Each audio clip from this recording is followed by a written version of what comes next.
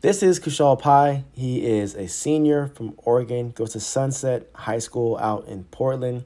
I ended up showing him that I had an online virtual program, and he ended up signing up for that program. So he's been with Leap Squad now since August, and so many things have happened. This was his personal best before. You can see the rain clouds in the back because the weather is like that in the Pacific Northwest.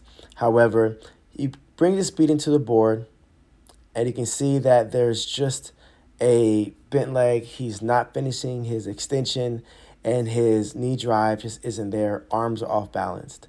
You can see that he's running through that step phase, but he's able to have a good step phase and cover distance. So you can tell that he understands some of the basics, and then goes from there into a double arm. And then the second he gets to a jump phase, he's already visually looking down to land and etc. So mind you, his background was a cross-country athlete. So we took a cross-country athlete with a personal best of 40 feet to this. From a short 10-step approach, we've been working on just all the basics. We went through the full off-season program, went through the full fall conditioning, all the basics, and this was one of his first actual jumps this season. As you can see, he's attacking the board how he was before, but he's in a lot better position upright and stacked. He runs off the board upright. As you can see, he's way more balanced. That drive knee is active, and then it drops and relaxes from there. You can see that he has that great hop recovery with his right leg to get into a good position. Now, the things we're still working on, obviously, is having him sweep this leg versus run through. But the main parts of being balanced and stacked are great. And as you can see, he's back into a double arm position already. He swings into that position. You can see that he's balanced. In the step phase, he's able to ride out so much more and allow his arms to load into his landing, leading into his jump phase. And he's up tall, posture's upright. And the landing, we'll work on that soon. But we're still working on the beginning part. But as you can see, he looks like a completely different jumper.